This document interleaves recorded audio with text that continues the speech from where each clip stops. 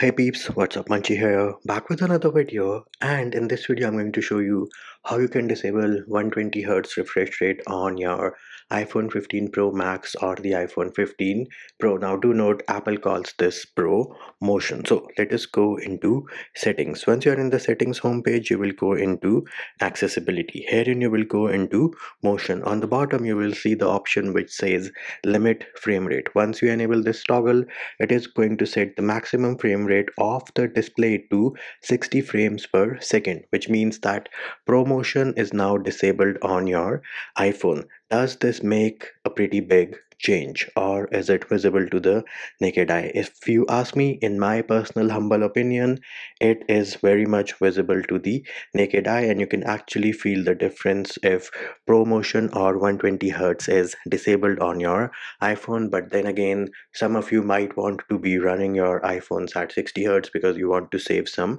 battery.